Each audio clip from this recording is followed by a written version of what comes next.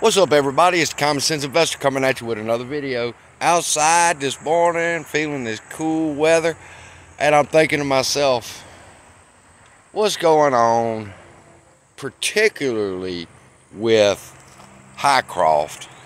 Like I showed y'all before on a 5-minute chart, that when you're looking at the price action is not moving, then you could basically say that's an unofficial halt, that they are not letting the price of the stock move. Simple as that. Now, the other day we had a run up for AMC, and GME ran up to 35, and there were two halts in those run-ups. And people were making reference to other run-ups like Cineworld, who ran up 198%, but then they didn't get halted. So what's going on? People, it's all perspective, like I tell y'all every video just about. If you look at it from a different perspective, you'll start seeing what's really going on. What they're doing when they are halting these stocks is taking away the sell button. The sell button, not the buy button. I heard one YouTuber make reference to the halts meaning that they're taking the buy button, but they're taking both buttons actually. But most importantly to them, they're taking your sell button. They don't want you to be able to press your sell button. Why? Because with over 4 million, 5 million, 6 million people in this play, all at different price levels, a lot of them are really low price levels, so that when we run, they can't afford you to hit your sell button. So what are they doing? They halt the stock. They stop it from running up. Why? Not so that you can't buy, but so that we can't sell. Now, we're not going to sell at 20 for AMC, and we're not going to sell at 15 for 8. But there are a lot of people in this play that got in at $2 and $3 and not below $2.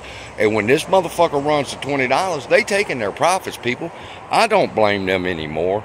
This bullshit that we've been in, if we didn't have no idea the shit that they would be putting us through with this stock.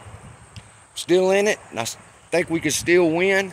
But what I believe has to happen is enough people will have to sell out at a lower level, which will open the door for the stock to be able to run up. Because as it stands right now, it can't do it. Because as it stands right now, it can't run up like that. They can't do it. Why? Because if it runs up to just $50, do you realize how many people are going to hit the fucking sell button, people? And the brokerages would be crippled at that point. That's the reason for the halts. Now you ask one of these so-called financial fucking guru pieces of shit that's been trying to advise us for the past year and giving us wrong information. Oh, they halt the stock after it moves up a certain percent. Bullshit. We see they let some stocks run up 1,000%. So there are no rules in the stock market anymore. The simple fact is this: they don't want you and me hitting our sell buttons. And that's it.